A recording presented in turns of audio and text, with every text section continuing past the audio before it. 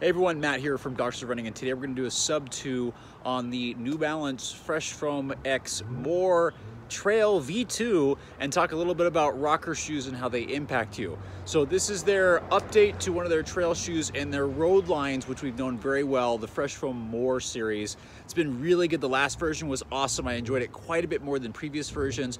They think they've gotten the rocker right here, solid sidewalls throughout this area. In the trail version, really durable upper, nice outsole. It's got a little more durability, some Vibram grip, some Vibram outsole, and some solid grip here.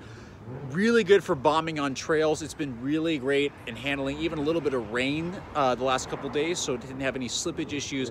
Not the most aggressive trail shoe, but the best one for doing long miles when you need an efficient shoe. So this again is a maximal stack height shoe. This almost makes me feel like Hoka shoes are low stack. That's how thick this shoe is.